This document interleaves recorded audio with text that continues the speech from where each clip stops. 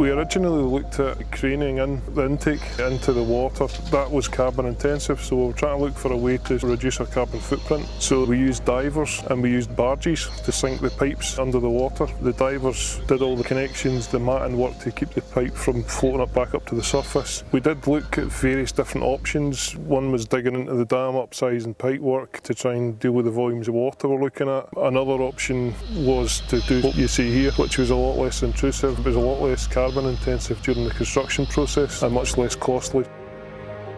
This pipe goes into the water here, about 20 metres. There's a siphon pump within the building. The siphon pump then draws the water out. It doesn't need to run, the water's pulling itself down. Once it's started, the siphon pump then gravities down the hill, down to the turbine at the bottom.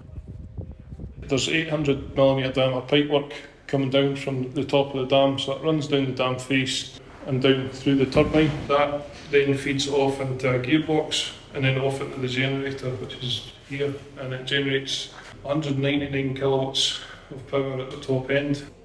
At the bottom of the dam, the turbine is feeding the power to the water pumping station, which feeds the water from the reservoir all the way up the hills, then gravity to Castlemuffet to supply Edinburgh with water. It's better all round for the environment. We're drawing less from the grid, creating more of our own power.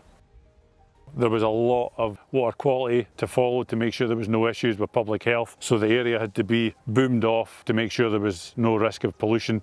This area suffers from what they call as brownouts, which is a low power in the grid. So there's a generator that also powers the water pumps down the bottom. So if the power in the area diminishes, then that kicks in. Because we are now putting almost 30% into that, that's going to free up the grid for the surrounding area and cut down on the usage of the generator and obviously the fossil fuels with the diesel powering it. It's green energy we're creating, and we're moving away from fossil fuels.